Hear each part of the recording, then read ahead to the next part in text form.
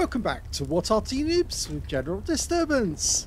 This is the Hummel. It's the Tier 6 German SPG. This one's located on the north spawn of Prokhorovka Encounter, and it's under the command of Angelina75. And yes, this is another contest for the weekend lie-in.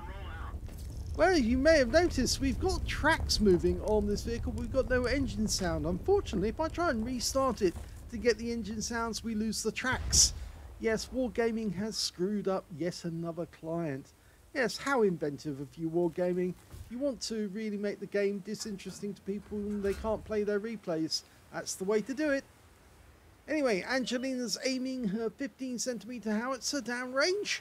She's got 480 alpha on this gun, 38mm of pen. She's going for a Shure 74. Rounds out.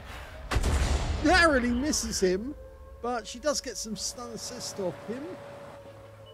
One enemy tank went into the cap. It was a T-52, but he's left the cap and headed south. Oh, look at this. 4 enemy tanks together. She's dialing in on a Jagdpanzer IV. Rounds out. Oh, that was a direct hit. We lost sight of him, but he definitely took the hit. And so, yeah, he's going to be hurting right now. Now, the standard reload is 25.31 seconds. Angelina's got something just over 20 seconds, I think, off her reload. We're using a Virgin client at the moment. Rounds out the KV-85.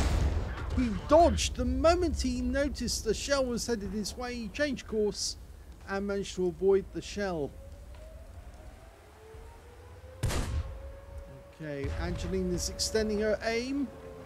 Going after a T-150, or no, she's going to go after the KV-85 again. She's dialing in, and just as she fires, he backs away, and yet again gets warning that a shell's inbound, or she gets a bit of stun and a critical hit, I think.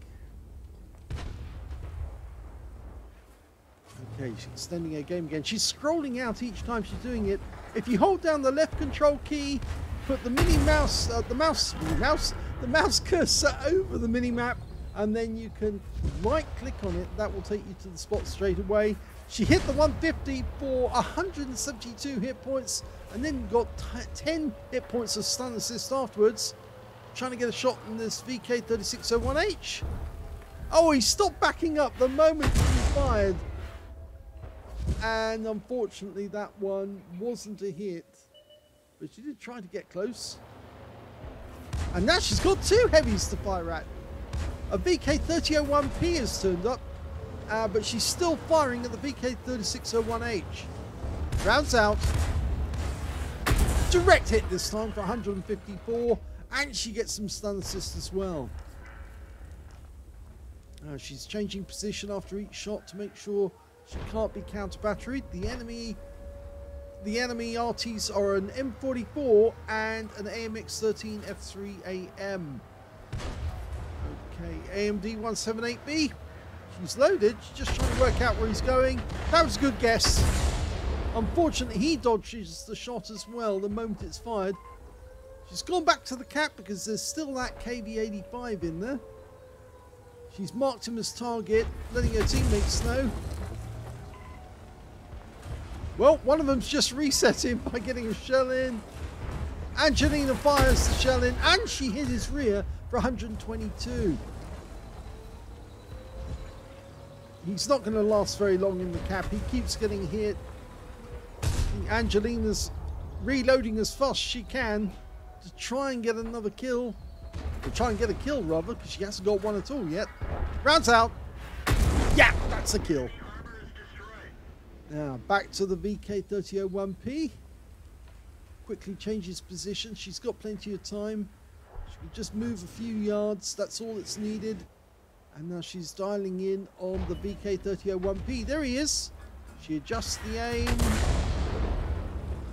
Rounds out. Looks like an accurate one. It lands right behind the VK. Unfortunately, she didn't get any hit points off that. That was very unfortunate. RNG said no. But she's still going after the same target. And maybe this time she will get a hit. Okay, she's loaded. Rounds out. Well, that one appeared to hit the turret. It may even have hit the cupola. I can see a little yellow mark on the turret just when the shell went in.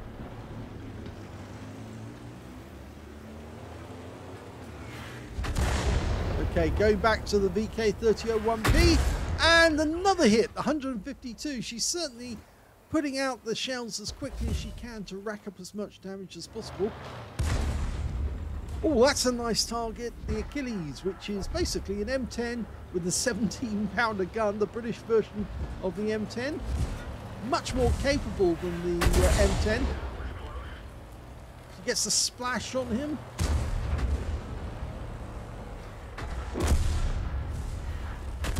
And that Achilles is off. Oh, what's happening here? The VK is running for the edge of the cliff. I thought for a second he was trying to do some skydiving. Well, he did get stunned, and from being in that position, I don't think there's much chance he's going to be able to do much now, because of course he's going to get multiple shots on him from our teammates. Yep. So, he's gone, and now there's... Oh, the Achilles has come up onto the railway line. That's a very silly thing to do. And, oh, he just got taken out by our Dickomax, who goes by the name of Hambone McSpanky. That's quite a name. Okay, over the side of the map, we've got a T-78. Oh, he just got tracked. We're lining up. He uses the repair kit straight away. Angelina was lining up a shot, but he gets killed before she can shoot. Over on this side of the map, she's trying to dial in on a Crusader, but he's moving fairly quickly. No, I don't think that was enough lead, but it was in the right place, you could say, or in the right intentions. Well, she's having to move forward now because most of the enemy have gone to the back of the map, or at least that's where she's going to find them. There's only 4 enemies left, 2 Artys, that Crusader, and a Skoda T25. And the closer she gets to the center of the map, the more likely she's going to find that she'll be able to hit one of those enemies. Okay, she's gone to the center. There's the first one. The Skoda's on the railway line. The AMX13F3 is making a run up the center of the map. She's dialing in on the Skoda. Rounds out. Yep, all she gets was some stun, but she did get some stun assist. And there's the AMX13F3. He's just driving straight up the middle of the map, trying to get away from our teammates who are coming in from both sides. And the Dickomax is chasing him, you could say. Angelina's lining up a shot. Rounds out. Oh! Excellent! She got a second kill there. And there's the last enemy. It's an M44. And he gets killed before Angelina can get a shot off. So it's a victory. Here's the end of battle stats, and that was the second-class tanker for Angelina75 in the Hummel. She managed to get a bruiser medal for getting at least 5 critical hits. In fact, she managed to get 8, and she got a Confederate because she hit more of the enemy than anyone else on her team. Win rate from that one was 2,299, which is very good indeed, and just short of getting Unicum standard. Let's have a look at team score. Well, she didn't get the highest damage in the game because that went to the Dickomax with the unusual name, Hambo McSpanky, and he managed to get 1,762 hit points, but he didn't get a high caliber. Instead, he actually ended up with a tank sniper, so that wasn't 20% of the enemy hit pool. The next highest scorer was the KV-1S with 1,582, and the third highest scorer was the Skoda T25 with 1,494, and Angelina got her Confederate for 1,207 hit points of damage. When it came to kills, she was in joint second place because the Dickomax managed 3 kills, Angelina got 2, so did the Skoda T25 and the M44 on her team, who was opportunistically kill-stealing some of the shots. I think Angelina would have got those kills otherwise. And on the enemy team, their Achilles also got 2 kills. And when it came to base XP, it was the Skodas who were up front with 1 and 2. The Dickomax managed 3rd place, the T-78 4th place, and Angelina got 5th place with 715. She fired 18 shots in that game, got 7 direct hits on the enemy, no penetrations, but 18 splash. Damage of 1,207 hit points, all of it at more than 300 meters. She damaged 9 of the enemy, killed 2, so there's a 7 difference, and that's where she picked up the Confederate. 705 hit points, a stun assist of 15 stuns, and she got 6 defense points when she reset the cap. Unfortunately, that probably would have been more, but for the fact that her team were very keen to shoot anyone who was in the cap. I think they might have been after a defender medal. She earned 24,860 credits for the game, and after ammunition resupply, still took away a profit of 15,770 credits, 715 base experience points for this game, and times 3 for the first victory. Took away 2,145 experience points altogether, but she did get a bonus of 1,750 free XP because she completed a mission. So, great first game for Angelina. She's back and she's in the lead with the new computer.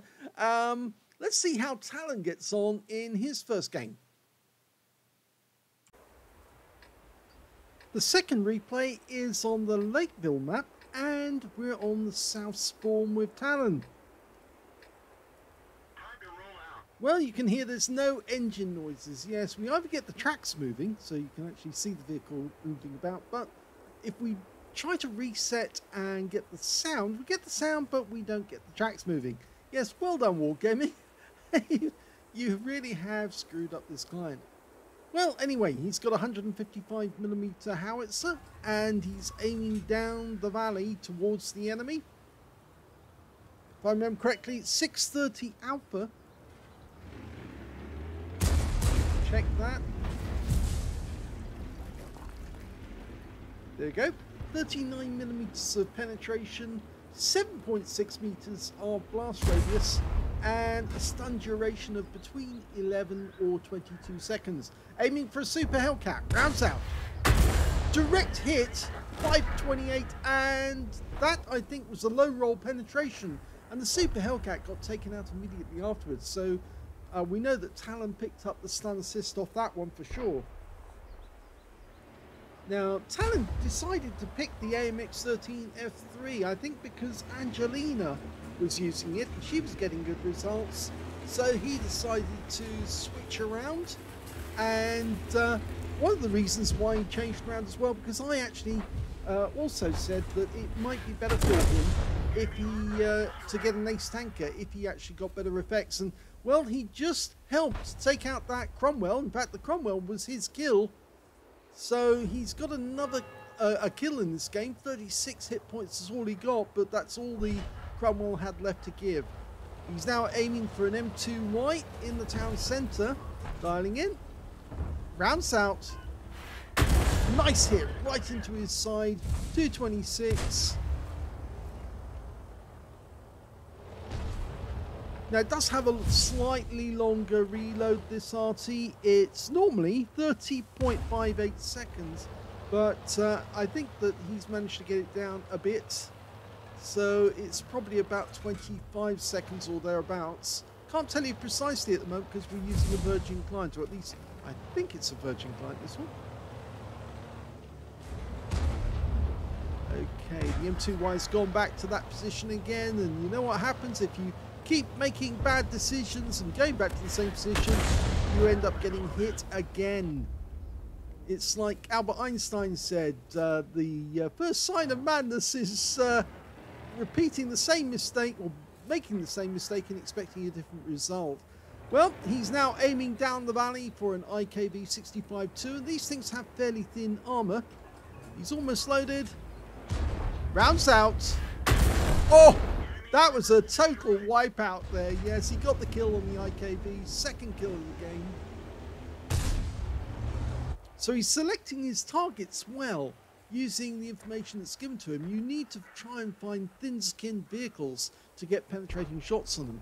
It was unfortunate the Super Hellcat was only 500 odd hit points, but there again, the thing was that it was a low roll, but he was taken out, so he got the stun assist. There was loads of stun assists off the M2Y, so yes, he's definitely picking up hit points there. Now he's making his way towards the town, I think mainly so he can get shots on some of those enemy tanks on the lake road.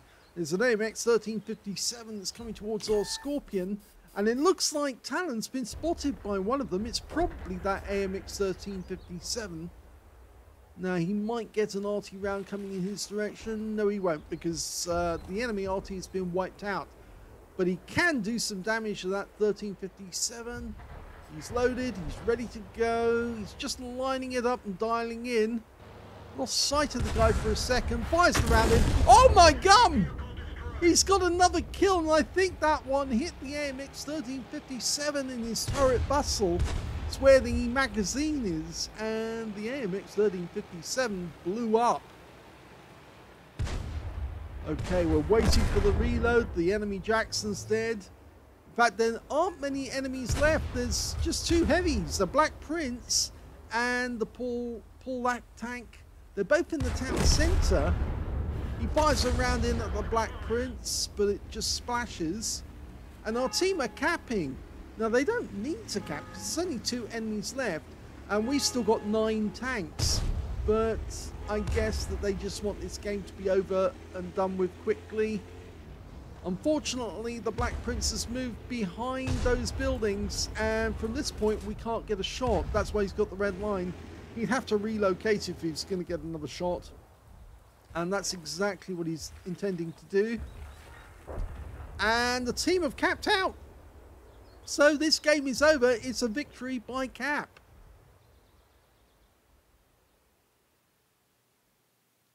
Here's the end of battle results for Talon, and I'm afraid, yes, he got a first-class tanker out of this game. It's the first time he's had a first-class tanker in the AMX 13F3 AM, and that means he beats Angelina and gets the weekend lie-in. Yes, he also got a bruiser medal for getting at least 5 critical hits. He managed to get 8 in this one, I think, and his win rate was 2,127, despite the fact that he actually got...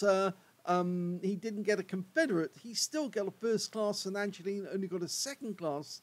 And even though her win rate was higher and his was slightly lower, yes, the first class is where it counts. So he got the higher mastery badge, and he wins the weekend lie-in. Let's have a look at the rest of the results. Well, he actually managed to get 5th place on damage on his team, but there were 2 members of the enemy team who actually scored higher than him on damage, which means that Talon was actually in 7th place on damage overall.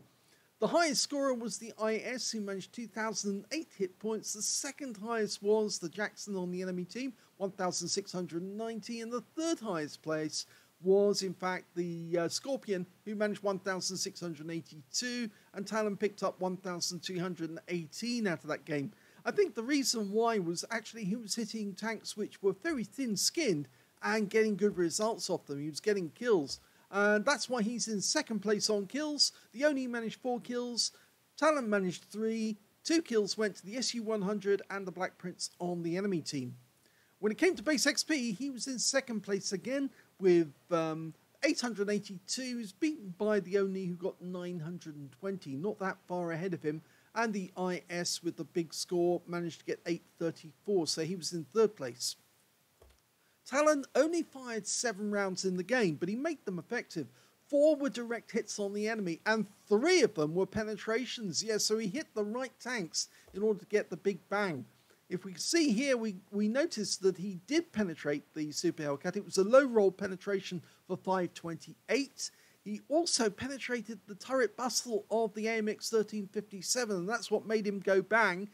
Took him out altogether with that shot. And the 3rd penetrating shot was actually on that IKV-65-2 for 276. It went straight through the front armor on that vehicle, which is fairly thin-skinned.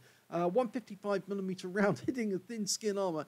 Yeah, I'm afraid that shell's going to wipe him out altogether. So look for thin-skinned vehicles if you want to get penetration shots, because they're the ones you should be aiming for. He also got 4 splashes on the enemy as well. 1,218 hit points of damage, all of it at more than 300 meters. Damaged 6 of the enemy, killed 3, so there was no chance of getting a Confederate because there was only a 3 difference there. 1,052 hit points of stun assist of 4 stuns, so a nice amount of stun assist. and I think that did help him to get the first place, or first class tanker rather. 41,082 credits from the game, 90,000 for completing a mission, 131,082 credits altogether, and that's the amount he took away because he didn't have to pay for shells. I think he probably had some spare, and so a very effective battle in terms of credits, and yes indeed, and it was all on a premium count. 1,323 XP, times 3 for the first victory, 3,969 experience points altogether. He says he actually likes this tank now. Yeah, I'm not surprised. It is actually quite a good tank. If you use the stock gun, it's actually very fast as well. It accelerates quickly, so you can get away from the enemy because it's got the same speed or similar speed to the AMX 1375. It's got 60 kilometers an hour top speed, so you can zoom about the battlefield at high speed, getting to new positions. And it does shotgun fairly well as well.